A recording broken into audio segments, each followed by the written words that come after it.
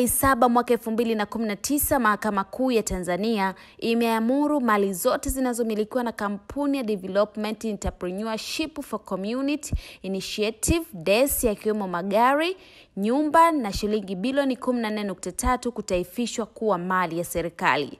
Pia imemwagiza Kamishna Mamlaka ya Mapato Tanzania TRA kubadilisha umiliki wa magari kutoka Deci kwenda kuwa serikali. Pia imemwagiza mkurugenzi wa mashtaka nchini DPP kuwasilisha maombi mahakamani ili madalali wakahamishe wananchi wanaoishi kwenye nyumba hizo kuwa za serikali.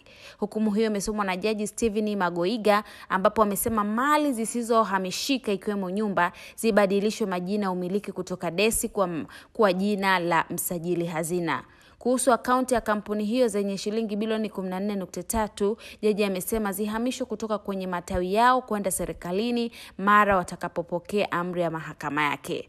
Alisema baada ya kupitia maombi ya mlalamikaji DPP na utetezi, walalamikiwa wakurugenzi wa Deci Jackson Mtaresi, Dominiki Kigendi, Timotheo Saigurani Ole Luinge na Samueli Mtaresi bila kuacha shaka walalamikiwa wameshindwa kuthibitisha kwamba mali na fedha taslimu zimepatikana na chanzo tofauti na kampuni hiyo. Jaji amesema DPP aliwasilisha maombi akitaka kutaifisha mali hizo kuwa za serikali baada ya kubainika kuwa zimepatikana isivyo halali na kwamba ni fedha chafu. Hata hivyo, walalamikiwa hawajawasilisha utetezi kuonyesha kwamba walikuwa na biashara nyingine zaidi ya upato. Uamuzi huo unatokana na maombi ya msingi ya DPP, ambapo waliwasilisha maombi hayo mahakamani hapo akiomba itoe amri ya kutaifishwa kwa mali za kampuni hiyo yakiwemo magari 11, nyumba na viwanja 8 na fedha ziwe mali ya serikali ya Jamhuri ya Muungano wa Tanzania. Ni habari kutokea katika Mahakama Kuu ya Tanzania. Endelea kuwa karibu na sisi basi kwa habari zetu nyingine mbalimbali, zikiwemo kurasa zetu za Facebook, Instagram pamoja na Snapchat kwa jina la Millard Ayo. Usisahau kutembelea website yetu ya millardayo.com na kusubscribe YouTube channel yetu ya Millard Ayo. Jina langu naitwa Alice Tupa.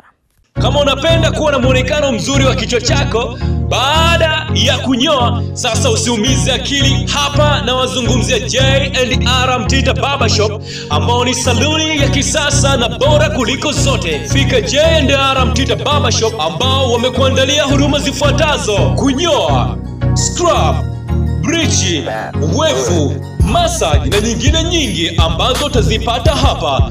J&R Mtita Barbershop wanapatikana Buguruni Rozana, mtaa wa Mitungini, Mbagara Kongowe, mtaa wa Kichangani. Kwa Azizi Ali wanatazamana na zahanati ya Mtoni, na Tandika wapo Sudani. Kwa mawasiliano zaidi piga simu namba 0745884112.